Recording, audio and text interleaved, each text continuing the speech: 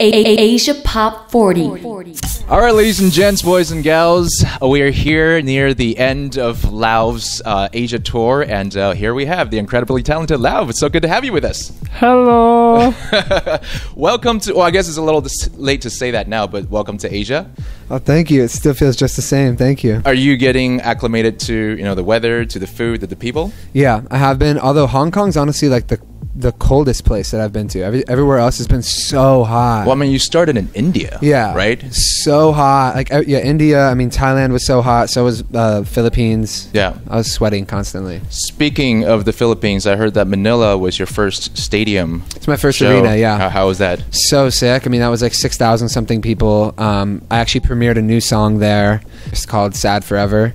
And we shot a music video for it at the show. Really? Yeah. So you bring a whole team with you when you tour? Well, we literally, the night before on the flight, me and my manager were sitting there and we had the idea, and then he called up like all these people and we got director there and we got a whole team there. So explain what the headspace is for the song. Basically, like I actually wrote it right before I got onto antidepressants because I was in a really bad place and I was delusional about some stuff in my life and was super sad and just like was super stuck. Like I was just mentally stuck and I couldn't be productive. I had days where I couldn't really like do anything except for be in my bed and be like really obsessing over things in my past, and like I was very stuck.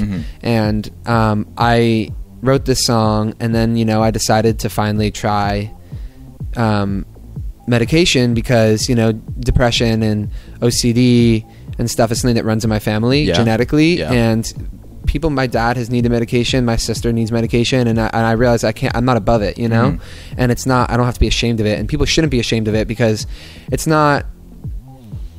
like if somebody has diabetes and they need insulin, it's just the way it is. Exactly, or if you have heart problems and you need like beta blockers or whatever it is, if you're having issues with your organs, like sometimes you need help, and that's okay. And I think people shouldn't be ashamed of it, Okay, so this new project is called Squiggly Line, How I'm Feeling. The squiggly line is a big important part of this title. It's like because it's just as much serious and emotional as it is kind of like Drugs on the Internet is just as serious as it is kind of making fun of itself. Yeah. So I think that's the emotion of me is I'm very sad in a lot of ways, but I like to also kind of like take the fun out, put some fun into that, and kind of like make fun of myself a little bit because it helps me be happy, I guess. Yeah. And not take myself so seriously. And I think also just trying to interface all of this heavy emotion on the internet to me is so like, I don't know. It's just like, it's very you though, because if you follow Lauv on his Instagram, you kind of know what he's like. But if you want to get to the more quirky side of him, follow Not Lauv. That's another thing entirely. Not Lauv, baby. So okay, new album coming out soon. How I'm Feeling. And Lauv, thank you so much for taking the interview today. Thank you. Hey, what's up, guys? I'm Lauv, and you're listening to Asia Pop 40. Asia Pop 40.